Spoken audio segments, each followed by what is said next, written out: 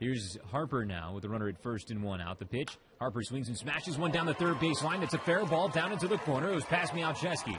Over to play it is Bates. Leans up the third. Salazar's going to send him in. Here comes the throw to the relay man. It comes home. It's late and Lean scores. Up the second with an RBI double is Reed Harper. And the Mudcats are on the board for the first time.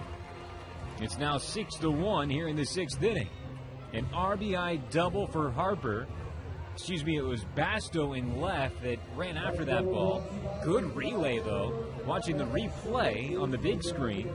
And that ball got to the relay man, Rondon, pretty quickly. And his throw home was just a little bit high.